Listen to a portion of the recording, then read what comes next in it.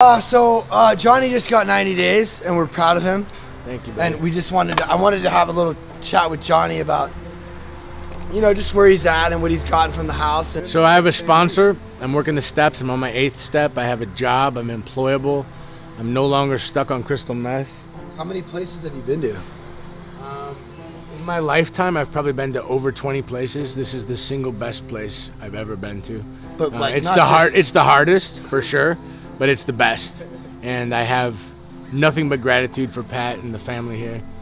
Us too, man. We're so proud to have you as an ambassador of the house. When you share in meetings, you make me proud. Shane, what do you think? 50 days today. Congrats, bro. We work together. We're painting. Yep. Have you seen a change in Rudy since she got here? Did you know Rudy before she got here? No, not really, but I mean, she's changed tremendously since. Yeah, how much time do you have? 7 months.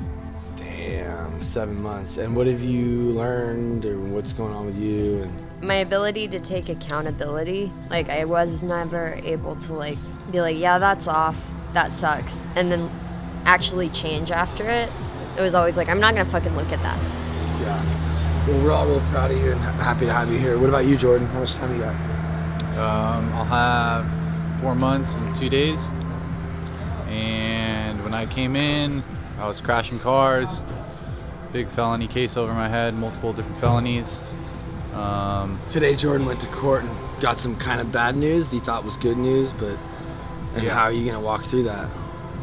I'm not gonna trust my thinking, and I'm gonna completely surrender to God. I just finished my step 3, and it speaks in that step to just let go and completely surrender.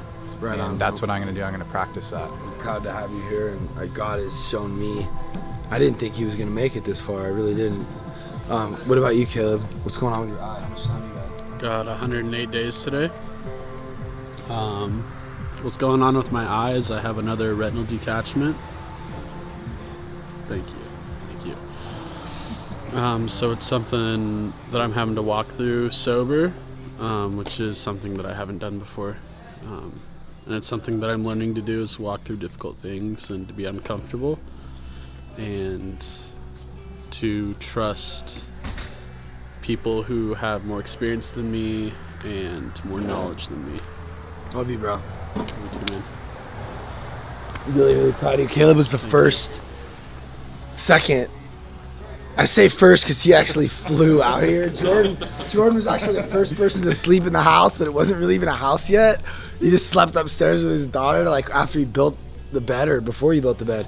But yeah, so Caleb was the first person here, and Carter, how are you? How much time do you have and what's going on? I'm good, man.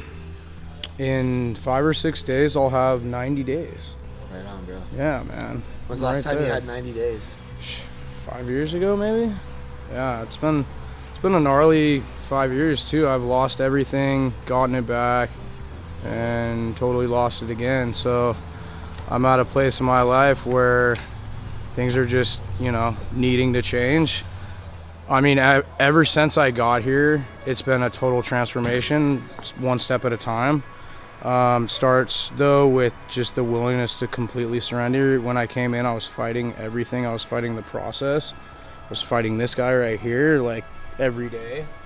Now he's like one of my best friends, and it's amazing how you can transform your mind. I just got bad news too yesterday, and what's crazy is I didn't go nuts and like punch a hole in the wall. Yeah. I was like, you know what? This is just another hurdle. I'm being tested, and I'm gonna get through this. He said, "I have an army." I have an army behind me because we're writing him a letter, you know, to the court, and we're gonna try to see if the judge will give him a break on his 4 DUIs. Yeah. What do you think, Jordan? I think that it's not easy to get sober, but when you do it right, you have a family of people around you. You're going to be challenged. It's not supposed to be easy. You're going to go through trials and tribulations, and that's all based off the wreckage of your past. But I think at the end of the day, is the juice worth the squeeze? And that's what we're here to do. We're supposed to squeeze, you know what I mean? And the final product is somebody with integrity, somebody with hope, somebody who has a story, somebody knows how to carry a message, and somebody that can be an active family member in everybody's lives. And it's crazy to see people start from day one and not know how to live life to become somebody as equipped to deal with life on life's terms as the people in our house. Yeah, I'm really like grateful that God brought Woody into my life, and I feel like we've been like dealing with a lot, you know. But yeah, man, like it's been like a really interesting road, being misunderstood from a lot of different very motivated Karens all over the world, and probably just people who have had trauma surrounding people in you know, with, you know, just untreated alcoholics and addicts who have the wrong idea of what it is that we're trying to do, and it's been really hard.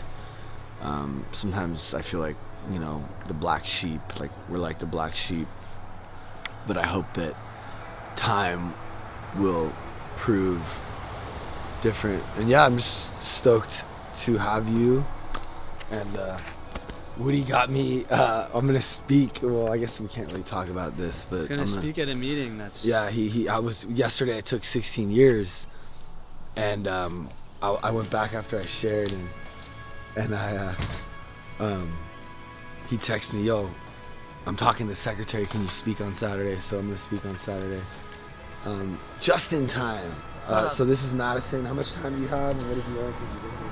I have 78 days. What I've learned about being here is, while being here, is that I can't trust my own thinking. I have people here who can help me think and love me back to life so that I can start loving myself. And okay, I've been to about 10 places. I've been to 3 long-term inpatient rehabs. I've been to about 4 sober livings. I've been to a Nexos in Tijuana, Mexico. And this is the only place that's worked for me. This is the only place that's made a difference, saved my life. And I'm just really grateful to be here. We're really grateful to have you. Madison's been showing up and going over and above. And this is Reese. And I mean, this kid has been through so much. So how much time do you have sober, and what have you learned since you've been here? And like, you know, just what's different here than what you've seen? 54 days today. Maybe almost 54 treatments, 54 sober livings, 54 detoxes all together.